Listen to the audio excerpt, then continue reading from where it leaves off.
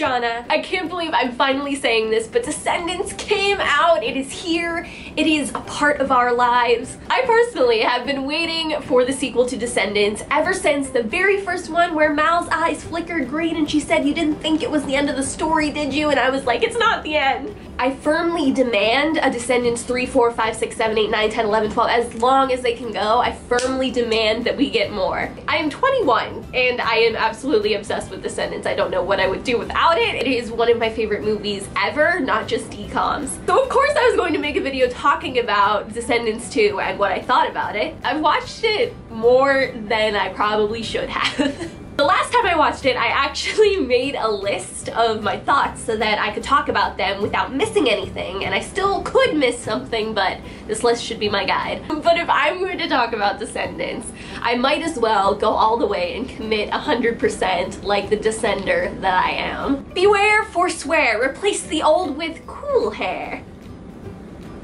This is my Mal wig from when I kind of cosplayed as a Mal. The only thing that made it a cosplay was the wig. Otherwise it was a Disney bound. It's kind of not in as good of shape because I've had it packed away for 2 years, but it'll do.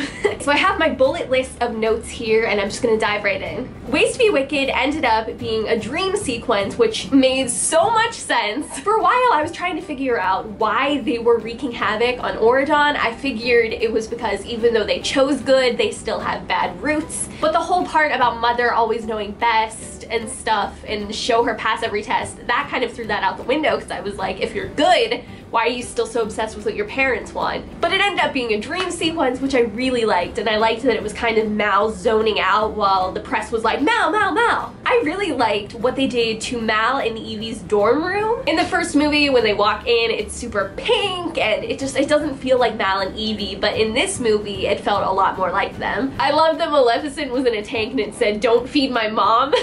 I love that Evie has this fashion clothing business for Auradon. Their room seems like a place where they can be a lot more comfortable now versus in the first movie, and I don't know, I liked that. Jay and Carlos's dorm, however, I felt like took a step back. It's more personalized in this movie, but it was bigger in the first movie. Am I the only one that thinks it was bigger and they had the TV with the video games? But I didn't see that in this one, or did they have TV?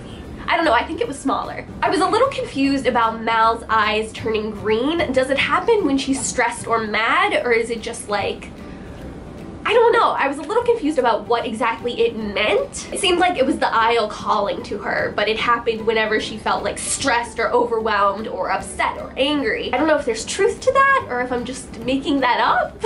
I want more Doug. I love Evie and Doug. I love their dynamic, and I was really sad that we didn't get as much Doug as I wanted in this one. He was only in a couple of scenes. But I love that he supports Evie in her business and like really helps her out with that. He's so sweet. Apparently, ogres like cheese puffs. So somebody go to Universal and give Shrek cheese puffs and we'll test the theory out. Carlos and Jane, I was so happy about that. In the first one, I totally shipped them. Especially and set it off in the first one where Carlos and Jay brought Jane up on stage. Like, I know Jay was there, but all I could see was Carlos and Jane. I'm so happy for Jane and I'm so happy for Carlos, and I hope we see more of them in the next movie, which there will be a next movie. There has to be. Their scenes in this movie were so cute. Like when she was like, "I'm the luckiest girl," and he was like, "I'm the luckiest girl, I mean guy."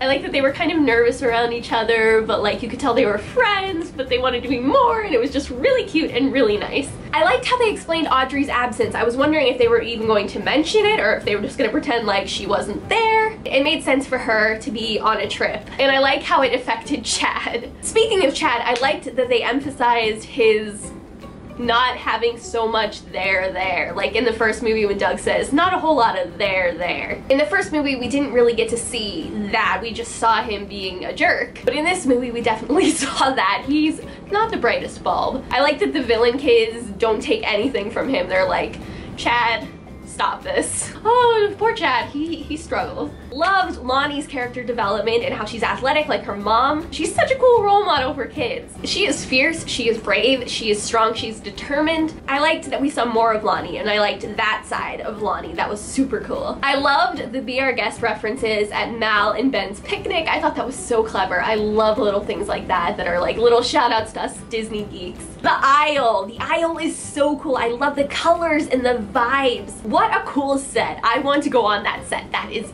it's insane. It's so cool. Gil, why is he so great? My favorite lines in this movie were from Gil. I'm so serious. I felt like when they were promoting Descendants 2, we learned a lot about Uma and Harry and even Dizzy, but not so much Gil. But he really shined in this movie. I thought he was hilarious. He had amazing one-liners. Definitely a fan of Gil as a character. And can I just say, I was super impressed with China and McClane. I will admit I was not the biggest fan of Ant Farm back in the day. So very unfairly, I felt like I kind of just didn't pay as much attention to China as I should have been because she is a queen. Some of those line deliveries that she gave, like the one where she says, "Life's not fair," and when she said, "You don't get to win every time," I was like, oh my gosh. Uma is kind of scary. I'm intimidated by Uma. China's performance was just so spot on. I don't have anything negative to say about it. It was so good. It was so much more than I could have even expected. She's so scary and fierce and intimidating, but also like Uma has so many layers that I feel like we can keep peeling back. What's My Name is my jam. The dancing is so on point. Everyone in that song, I'm not just talking about like the lead characters, I'm talking about the ensemble as well, the choreography, everyone involved with that number.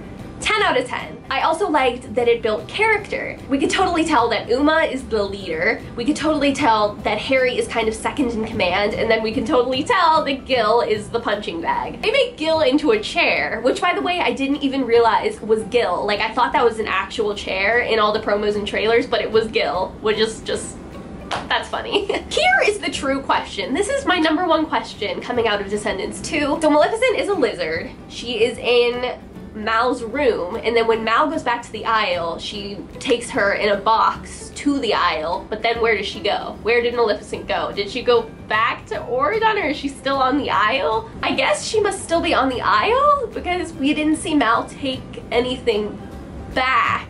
So maybe that's something that we'll see in the next one? I'm not really sure. Let me know in the comments where you think Maleficent went. Find Maleficent. Hashtag find Maleficent 20K17. 20K17? 2K17? I don't, let's move on. When Mal first gets to the aisle and she's riding through, I love the little references to other villains like Hades. I saw something for Hades and stuff like that. I thought that was really fun. Dizzy is so precious and I really want to cosplay as her. I've never really cosplayed unless you count my Mal one. That dress, it's so good. I loved her entire area and her personality and she's so precious.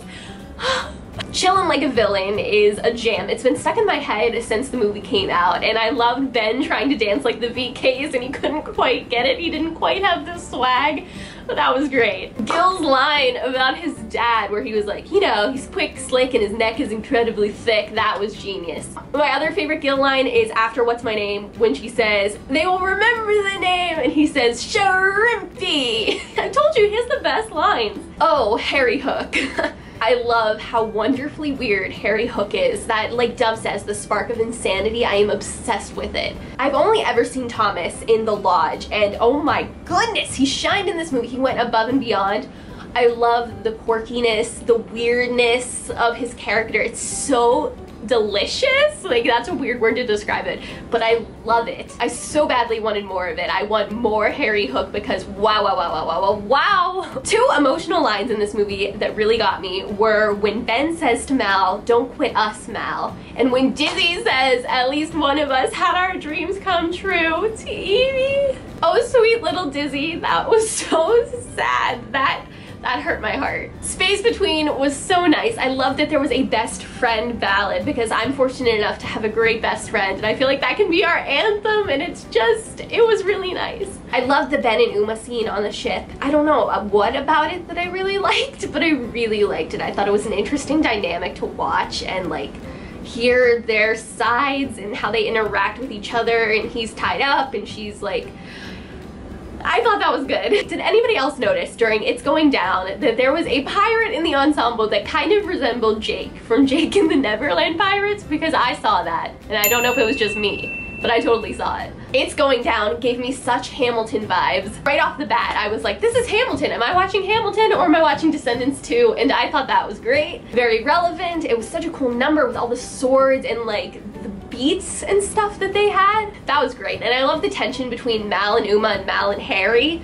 There's such great tension between those characters. It makes me wonder if they have a history. I know China and Dove have been saying that Uma and Mal were ex-lovers, which I buy. I totally buy that. But I also think that Harry and Mal had some sort of romantic thing. So we'll see about that. That was so epic, and the sword fight, it was great. I really thought though that Uma was gonna leave Harry in the water and like not help him up, which is just a little dark for a Disney movie probably. I love that Carlos initiated girl talk and that Jay was trying to be super cool, but like he's really caring. That moment between Jay and Mal, that was so sweet. That was everything I ever wanted, because Jay to me is the big brother figure. He's so loyal and protective of his friends, and it's so great. So I was glad that we got a teeny scene of that. I'd like to see more. Lonnie as the team captain, that was a wonderful cinematic moment. Jay found that loophole and I was all about it. I loved the battle at the end with Mal as the dragon.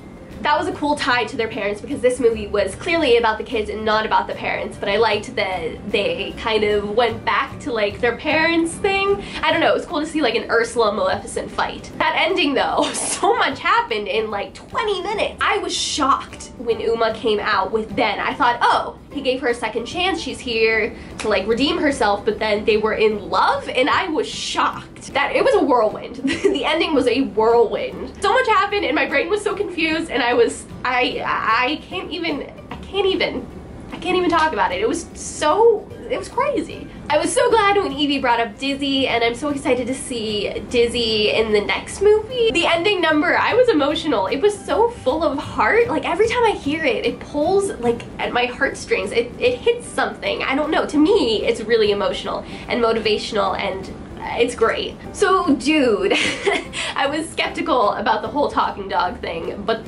it kind of grew on me and it kind of worked in the end. I was worried about it because I was worried it would cheapen the movie and like make it seem like it's more geared towards kids and like make it taken less seriously. That sentence barely made sense, but I was very skeptical. But when he was used as an example with the wand, that's when it kind of grew on me. Like it wasn't that bad.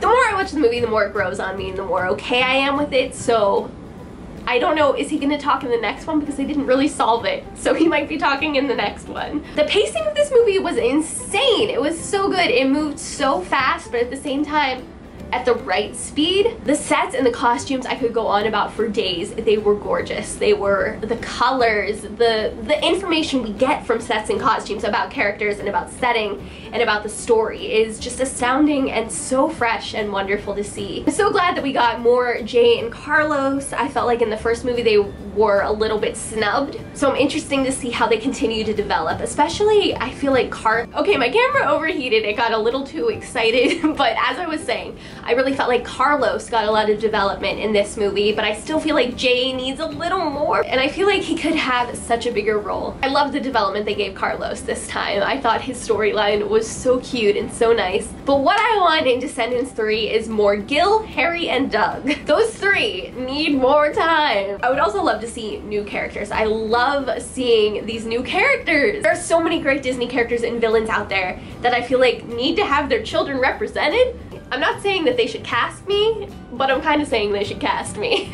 I would love to be Snow White's daughter. Honestly, I am going to start a campaign for me to be in Descendants 3. What a dream that would be. There's never been a role I've coveted more than a role in Descendants 3, especially a villain role. I know I said that I would be the daughter of Snow White. That's just going off of what I look like.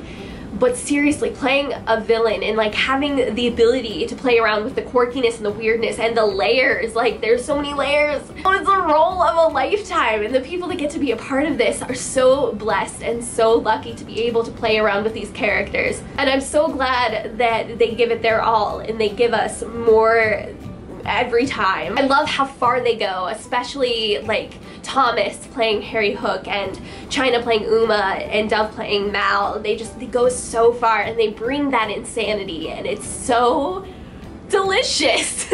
I'm so here for it. I'm so here for Descendants 3, 4, 5, 6, 7, 8, 9, 10, 11. I cannot get enough. Let me know what you thought about Descendants. Feel free to tweet this to the cast if you so please. I love you all. Stay beautiful, you people. Bye. Bye, bye, bye, bye, bye. What's my name? Bye. Bye. Bye. It's going down.